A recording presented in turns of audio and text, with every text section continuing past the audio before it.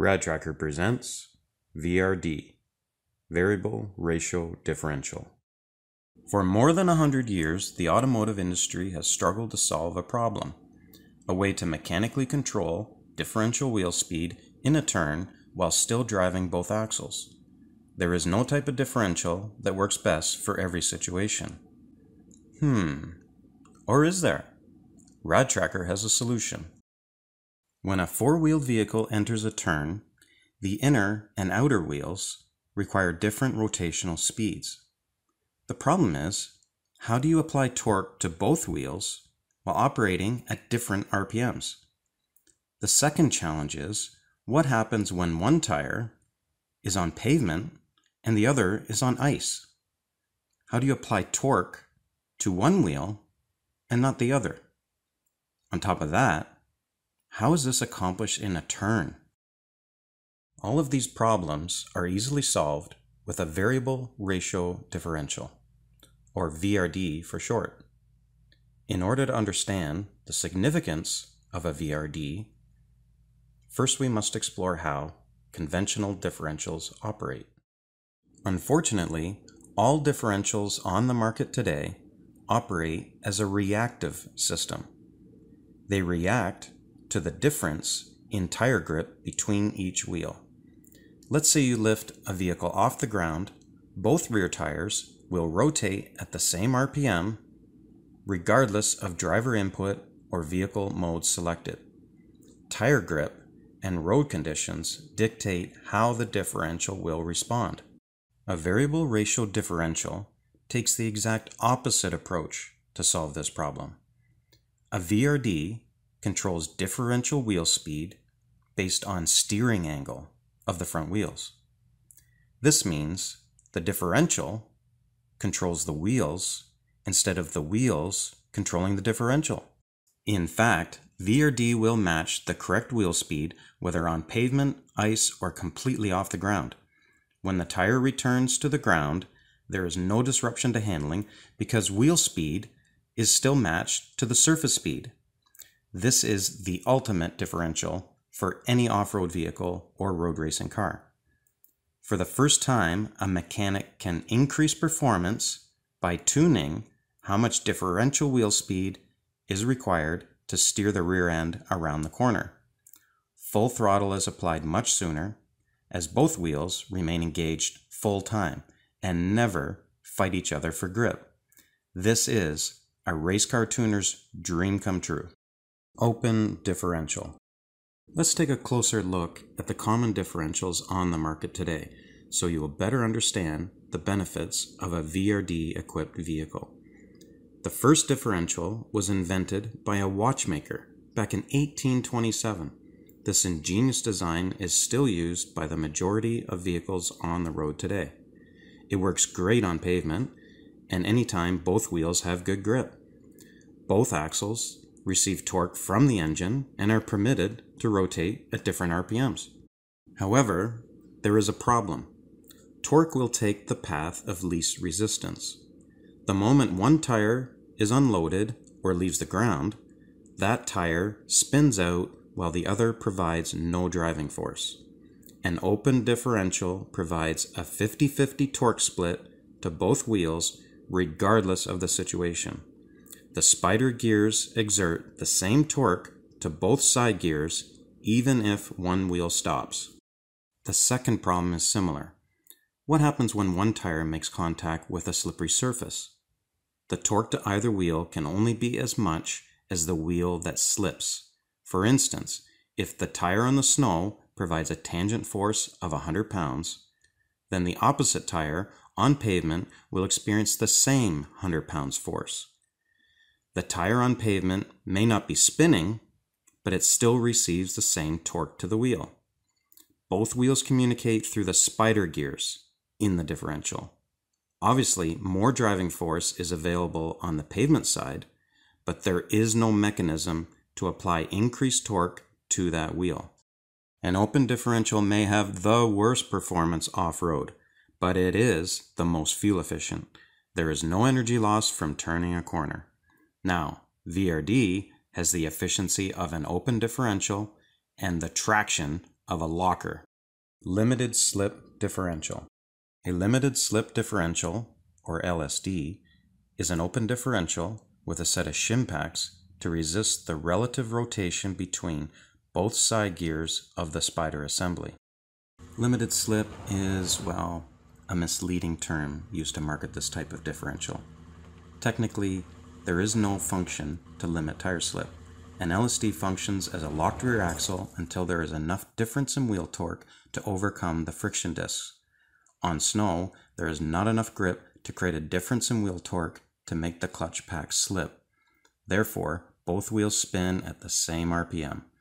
This does overcome the previous traction difference problem, but it does not limit wheel slip any different than a locked rear axle.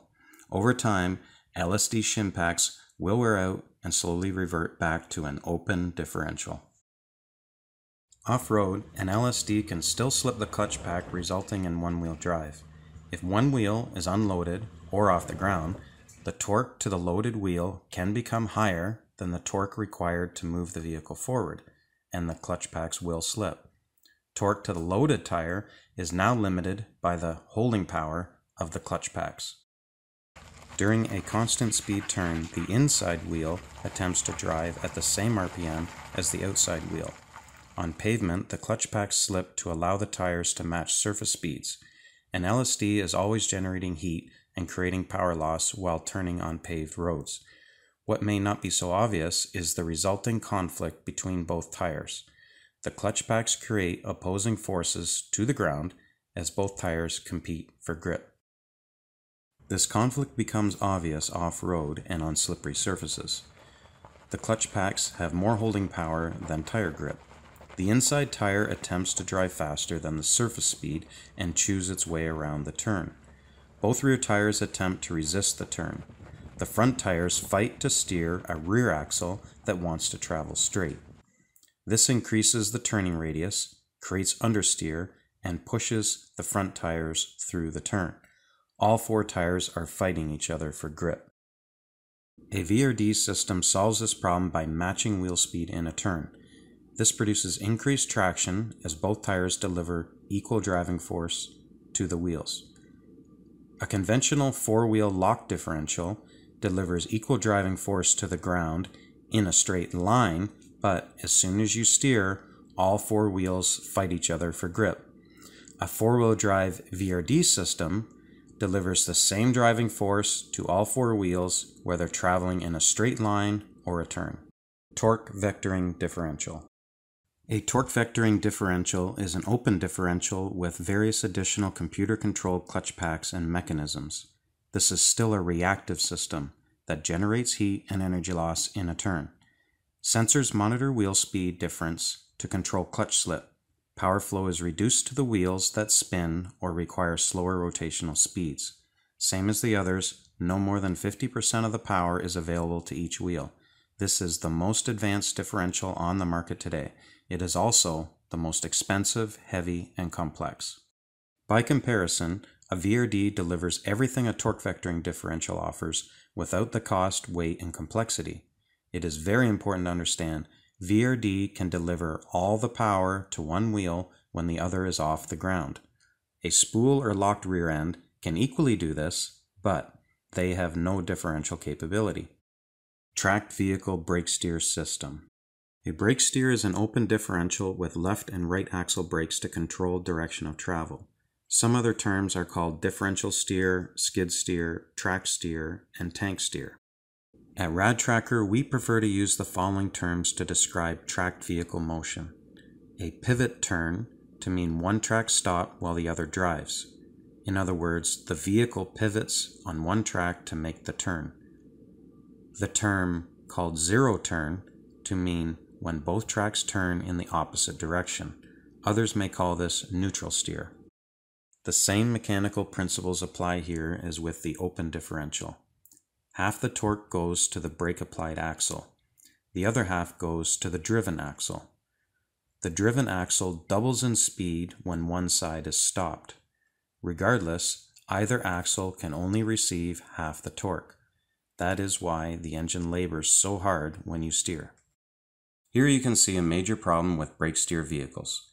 If you attempt to steer while climbing a hill, only one track drives and you spin out. The inside track must stop to force only the outside track to drive. This works on level ground, but with only a slight slope, the tracks fight each other for grip. You have to stay straight or you get stuck. VRD is the only differential capable of driving both tracks in a turn. A big challenge for brake steers is the ability to travel in a straight line. The vehicle will naturally wander in either direction. It requires constant left-right brake input to stay straight. Many factors can influence a change in direction, such as objects, bumps, slope, grooves, and a difference in rolling resistance for each track. This is the main reason why these vehicles have not progressed beyond 40 km per hour. It's simply not safe to do so. Variable ratio differential. Now that you understand how other drive systems work, let's dive into what makes a variable ratio differential so unique. VRD is a 2-in-1 transmission and differential. Twin CVTs are placed in mirror formation. Only the left CVT transfers torque to the left axle. Only the right CVT transfers torque to the right axle. Both CVTs operate independently through the full speed range until there is a steering input. Differential steering is achieved by manipulating the difference in belt squeeze. All copper-colored components are part of the primary movable sheaves. The blue push rods connect the movable sheaves through the green rocker arms mounted to the purple differential arm that provides a path for both CVTs to communicate. The green rocker arms rotate to accommodate width change during upshift and downshift. This simple mechanism holds both CVTs in perfect symmetry during ratio change. The aqua-colored push-pull rod receives input direct from any steering mechanism for twin-tracked vehicles. With four-wheel applications, this link can be connected to the front wheel steering linkage. This aqua push-pull rod pivots the purple differential arm on its bearing-mounted axis to create a difference in belt squeeze. For a right turn, the right CVT downshifts. At the same ratio, the left side upshifts. A downshift will increase engine RPM. An upshift will decrease RPM. These opposing loads cancel each other out and prevent any feedback to the engine during differential steering. Yes, you heard that right. VRD does not load the engine when you steer. Do not be fooled by the simplicity of this drive system. It does what no other system can do. This VRD-equipped high-speed amphibian called RT5, which stands for Rad Tracker 5-seater, drives straight as an arrow at speeds up to 120 km an hour. RT2 has reached speeds of 137 km per hour on land and 77 km an hour on water. This requires extremely precise track speed control, not possible with any other system. See the red dot on the screen? Notice how RT5 holds this straight heading at over 90 km per hour down an off-camber back road without any wander. The default direction of travel for a VRD drive is straight ahead. The faster you travel, the higher the forces are that keep the vehicle traveling straight. As speed increases, more steering effort is required. If you let go of the steering controls at any speed, the VRD will instantly return back to the centered position and travel straight.